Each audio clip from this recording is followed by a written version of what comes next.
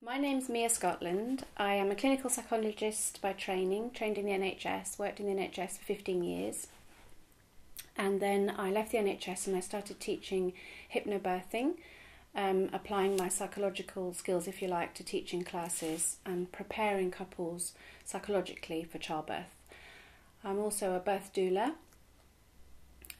So part of my work is about actually being with people through their labour and birth as well. That's another part of what I do. And I also work with trauma, so I'm interested in the effects of childbirth and post-traumatic stress disorder and treating that as and when it comes about, sadly.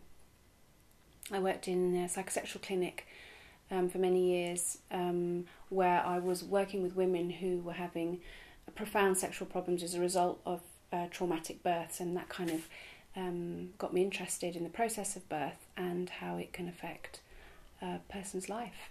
I've got 3 children myself and have been teaching hypnobirthing for about 7 years now.